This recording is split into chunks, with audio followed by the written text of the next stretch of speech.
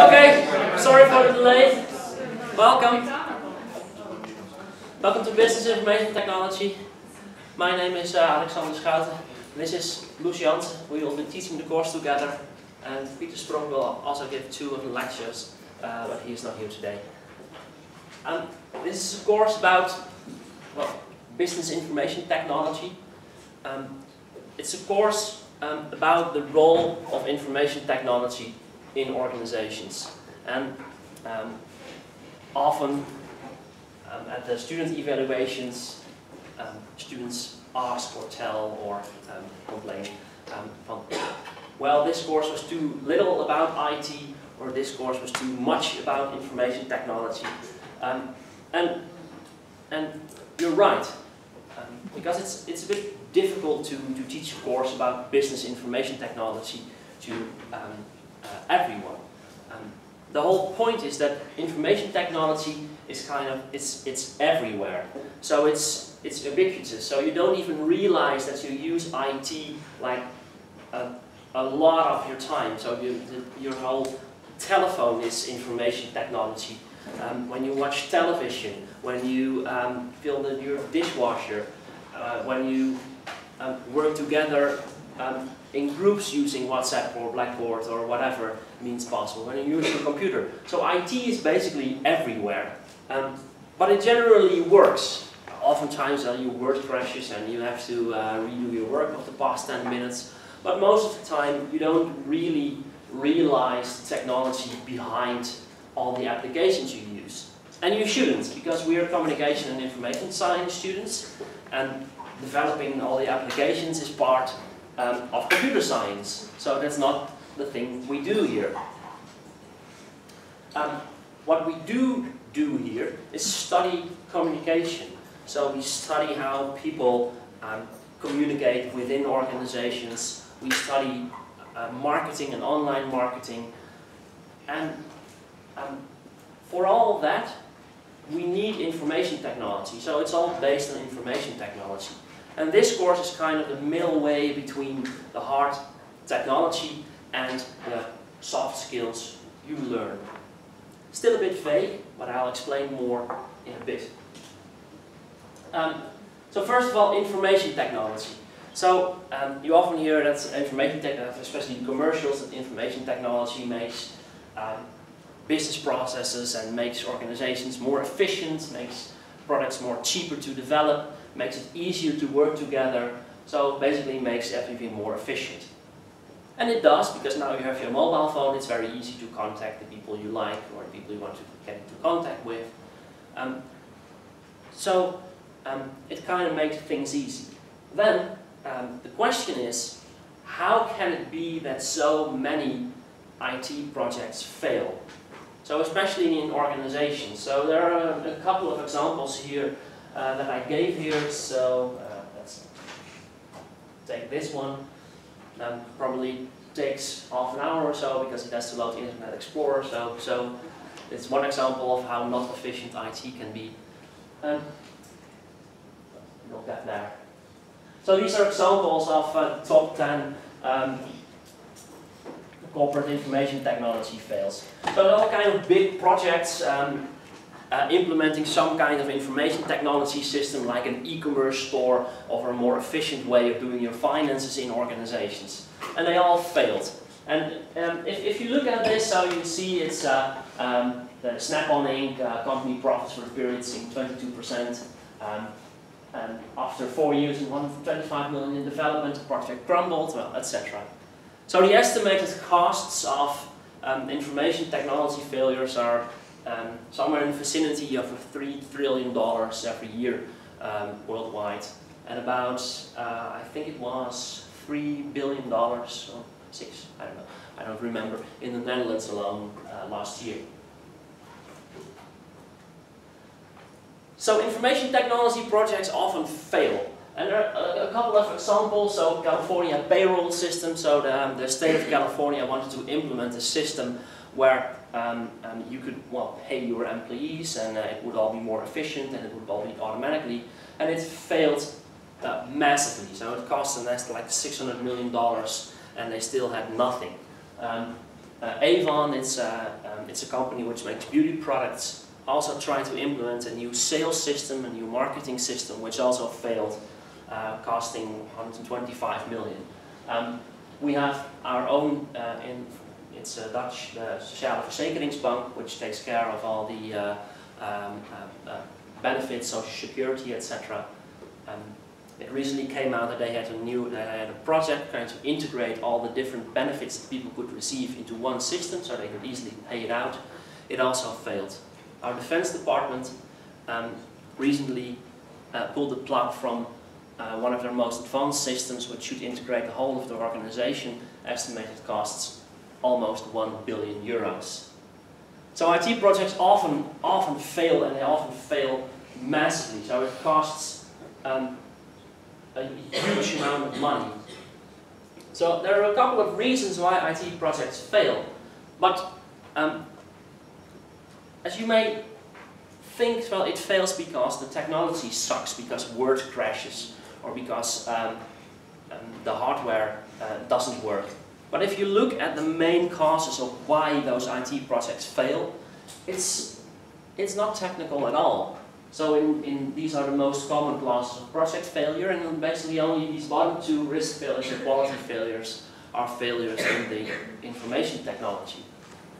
All the other ones can be solved if you know how to communicate with people, if you know a bit of information technology, a bit of doing business, and a whole lot of communication.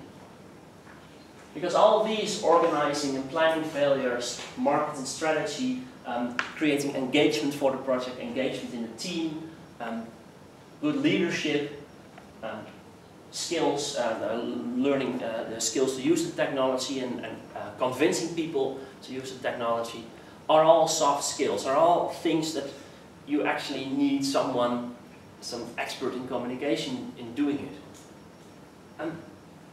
So this is basically what this course is about. It's about the internal use of information technology in organizations, but not about the IT.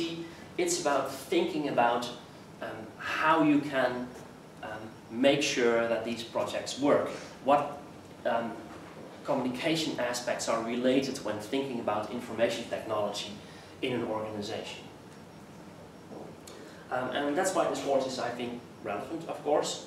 And it's still a bit vague, because you are young, at least, well, a bit younger than me, I think, and maybe you are not that experienced in working in an organization, and you may think, oh well, what's the fuss about? Because, well, if I order a product online, it basically arrives within a day or so, so it all kind of works. And it does, but when you start thinking about what an organization has to do in order to make that possible, then you come up with a lot of things that involve some kind of information technology and involve thinking about organizations. And that's what we'll be doing now. So, of course, we do have lots of practicality. So, what this course is about, the lectures, the workgroup sessions, etc. We'll do that after the break. They're all in the course manual. They're not really interesting anyway, so they're important. But so we might as well start by thinking about business information technology and get you thinking about how important information technology and how important things will be that you learn in this course. So when you think about business information technology, the three things we will be dealing with in these lecture series are business. So what is an organization actually? What are the main goals of the organization? What components does an organization consist of? We'll be talking a lot about information and communication. So how can you manage an organization efficiently? What kind of information do you actually need to make sure that the product you ordered arrives the next day? And we'll be talking a bit, not that much, but a bit about the actual technology. But before we do, let's start with a kind of an exercise. Name an online store. Something. What? Sorry? The Weekamp. Are there any non-Dutch students?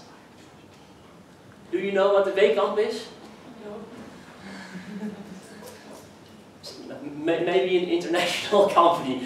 Sorry. What is the equivalent of the Weekamp internationally? Amazon. Okay, let's take Amazon. It's a huge company, but it's doable. So, thanks. Okay, Amazon. So we'll do the following assignment. So think about what happens if you order a product from Amazon. What will happen? And think about the following 5 things. So when I order a product, what will happen in the organization? How will the product be sent to me? So what kind of information technology is needed for that? How does the organization needs to be structured in order to deliver my product the next day, or in case of Amazon, in 6 weeks or so. Marketing. How does Amazon advertise? And more importantly, how do they know what to advertise? So think about Amazon or another company and think about how do they decide where to advertise? How do they decide if an advertisement or its own ad on TV, for example, is worthwhile? What kind of information do they need to decide that? Think about the organization. How would Amazon be structured? What kind of departments would you have? What would the number of employees be? What would the revenue model be? What is the goal of the organization? And think about information technology. What systems would they have? What would they own? Do they have a database? Do they use mobile phones? How does their store work? I don't know. Maybe it's just a website with 100,000 people giving you personalized recommendations. I don't know. And what for? What are the systems used for? So it's a kind of a large assignment. So I want to ask you to team up with someone. So in groups of 2. So you will have to find someone else who is alone, and you as well. So figure it out. You're adults. So it'll take 10 minutes, maybe a bit less. So take 10 minutes and think about all of these questions. And after 10 minutes, I will ask a number of you what you came up with. Good luck. So, okay. I hope you're all kind of done deliberating about possible answers to these questions. One thing before we start, I forgot to mention the camera. So I did it last year in communication with communication theory. Only then the sound quality was so poor that nobody could actually hear me. So we hope it's better now. I have to do it to get my teaching qualification. So I'm still not allowed to teach you. Well, no, I am just kidding. But I don't have the formal paper to teach yet, and that's what I'm hoping to receive in a month or so. So that's why I need to tape this. So if you have a lousy lecture, it's because of my inexperience. Sorry about that. Okay, let's get back to the assignment. So Amazon is really a huge organization, so answers may vary wildly. But let's go to the first one. So what actually happens within the organization if you order a product? Let's see.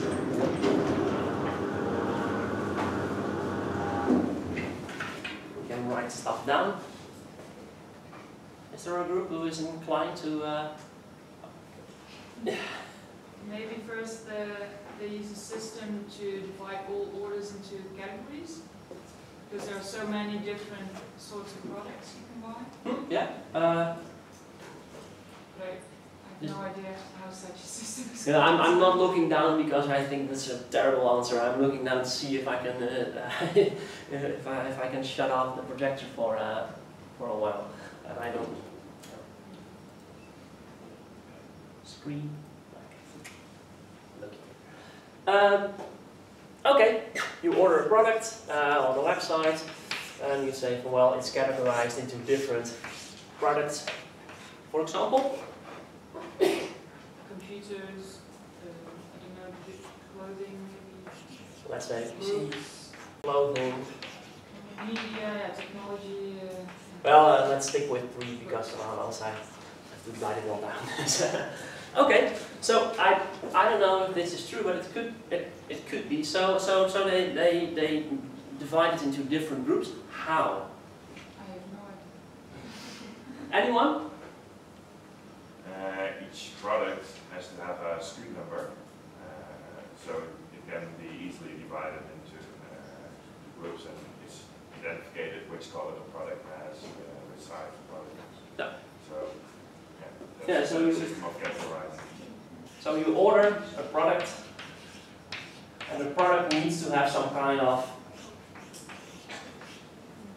ID number, or maybe a whole range of numbers, so that Amazon knows what kind of product it is. So let's say the ID number is 2. It probably has more than one number with Amazon. Well, no, let's say it's 257. What? Because you can remember what product number 2 is. But can you remember what product number 2157 is? Probably not. So they need to have some kind of system that knows what kind of product it is. So suppose you place a product order. The product has this ID number. Based on that number, which is stored somewhere, where would it be stored? That product number? Barcode.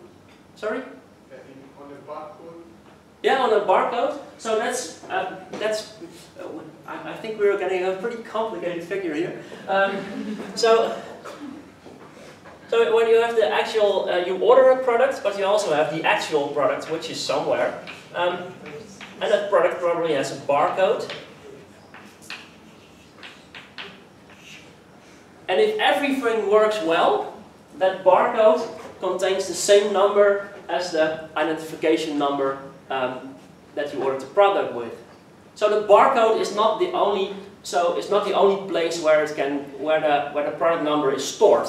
Let's say Amazon has 70 million products. You've ordered product number 2157. What will happen? Will somebody actually walk to the warehouse and see 1, no, 2, no, 3, no, 4, no, until he reaches 2157? Something else. Maybe there is like a real person in the warehouse, or maybe a robot. Yeah, it's probably a robot who takes care of that. So probably there is a, and the robot can be multiple things. So you have an actual physical robot, and maybe I'll show a video next time of how this works. So I saw a discovery program once about the IKEA warehouse, which is like if you have an IKEA, which is kind of huge, and then imagine it like 10 times that, which stores all their inventory, and there's actually no one working in the IKEA, so it's only robots, and they automatically pick and place the packages on pallets, which are then automatically shipped to whatever IKEA needs them. So it's a robot, but it's not only a robot. There needs to be some kind of magical box here, which is called information technology, which knows that the product number is a certain product, and which then can communicate it to a robot which picks it from the warehouse. So, okay, but you said, well, there are different departments. So what would that have for consequences for the way you order? So I don't know, if you look at Amazon, there are indeed different departments, and oftentimes you see that a product is not actually sold by Amazon. So in the Netherlands you have bol.com, and then oftentimes when you order something, you see that the order is actually processed or sold by a third company. That's what Amazon also does. So how would that work? It's a type of dropshipping delivery. So the order is passed on to a third party, which executes the order and ships it to the consumer. Yeah. Yeah, so the order is actually passed on, so probably the product number has like maybe one or a few numbers in it that tells the system, oh, well, this product is not an Amazon original product. It's a product actually sold by some other organization. And then it just transfers the order to that other organization who then takes care of the rest.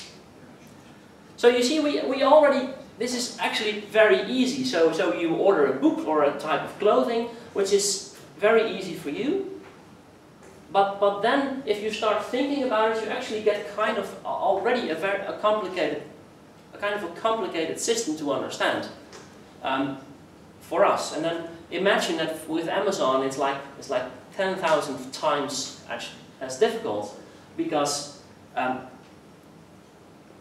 if a product is sold by another company, then you cannot just transfer the order to the other company. No, you need to keep track of it, so it needs to be stored somewhere, because Amazon would want to have a part of the profit, of course. So that's also something that needs to be stored, etc. So you see that it becomes increasingly difficult. So I hope you now realize a bit that if you order something online, that it sets in motion a whole range of things that the organization has to do. So it's not as simple as from, oh, an organization, someone ordered something, the order is sent to me via email, I'll pick it from my garage box and I'll go to the post office and ship it to you. For large organizations, it's much more difficult than that.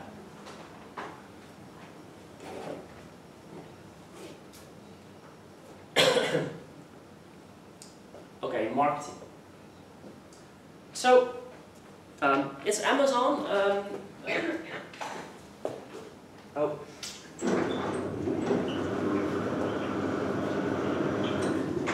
And you know, technology isn't always that efficient as we hope it will be, because why would you need this? I don't know. So marketing. Someone who hasn't said anything yet. Marketing.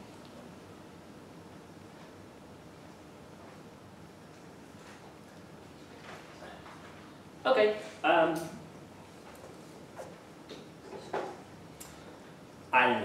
don't know. You two over there, we are now talking to each other. No, it's not you on the back seat before on the back row, but you. Yeah, you.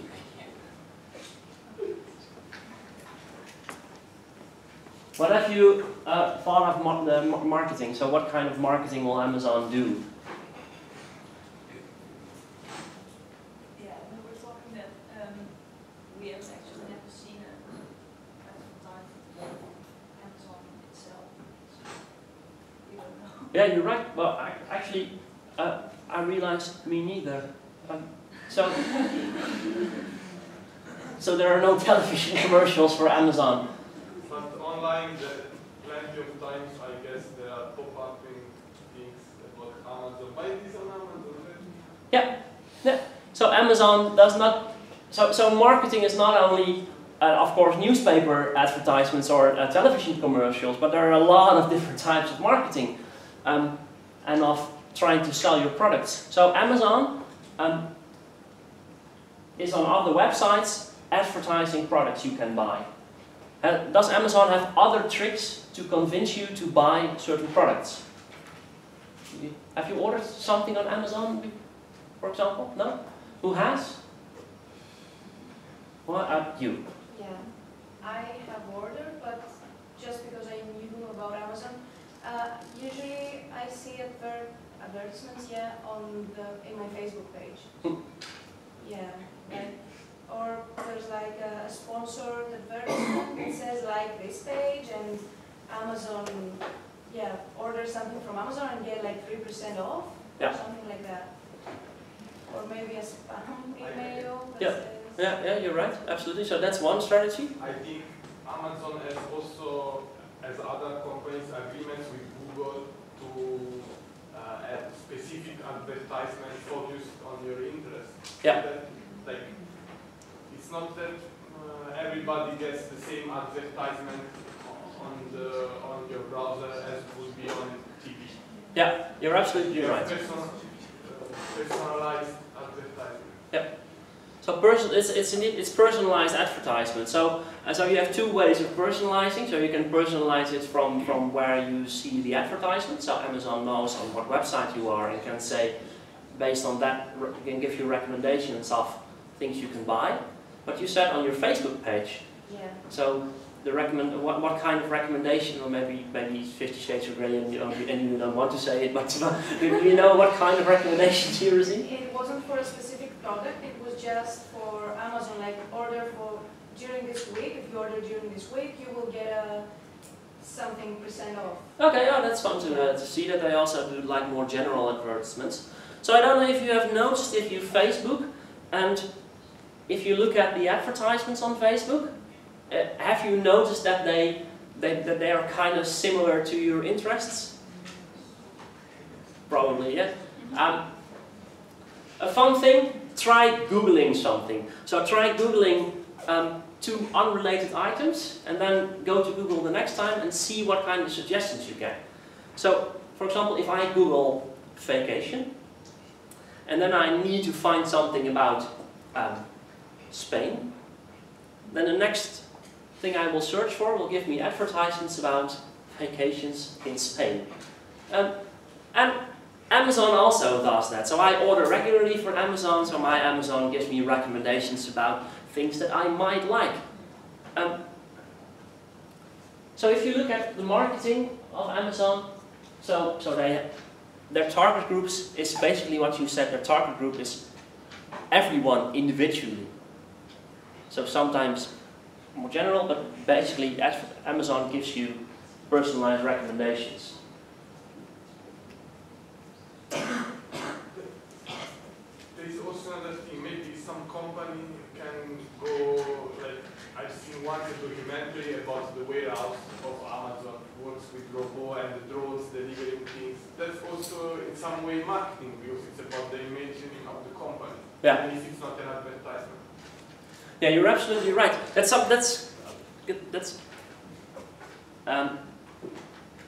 I don't want to get too much into marketing because we have a lot of courses about marketing and corporate communication. But one fun thing you observe, so one very important aspect of marketing is corporate communication. So you see that many organizations do things like corporate governance or corporate sustainability, in which they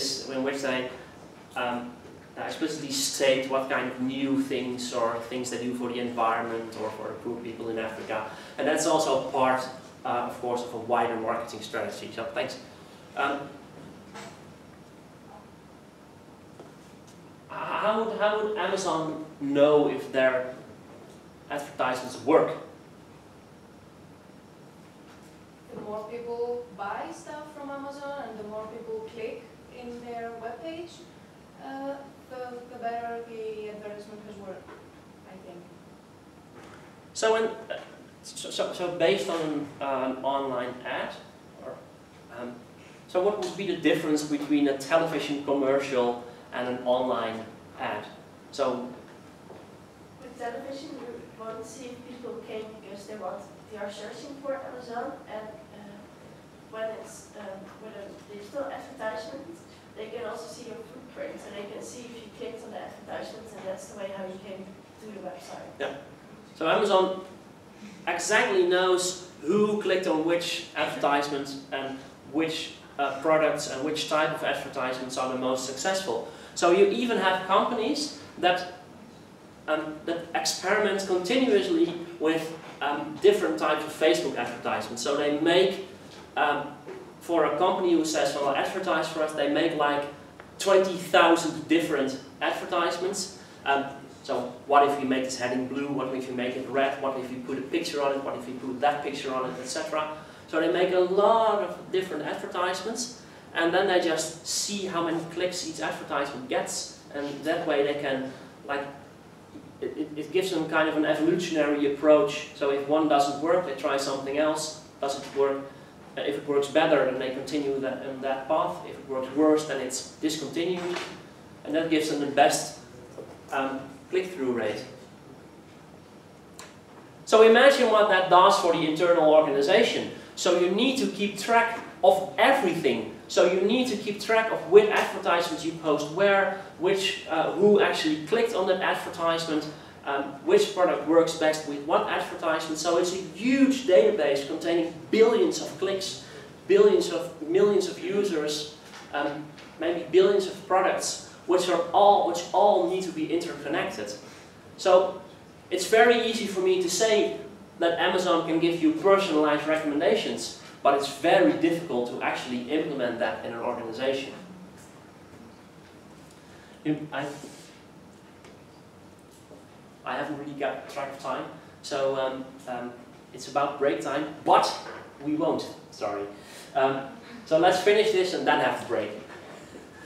I'm sorry for the disappointment. This is a bit of a better way to structure the lecture.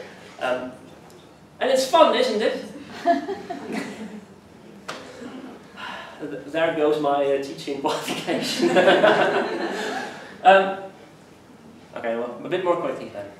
What would Amazon look like? What would be the internal structure of Amazon? What kind of departments would they have? You. And you raised your hands? Both of them? You probably didn't stop it.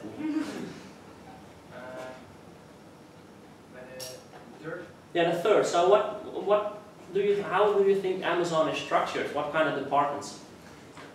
I don't really know, but I think there is a sort kind of storage, pickup guys who, Yeah. Who makes the orders. Mm-hmm.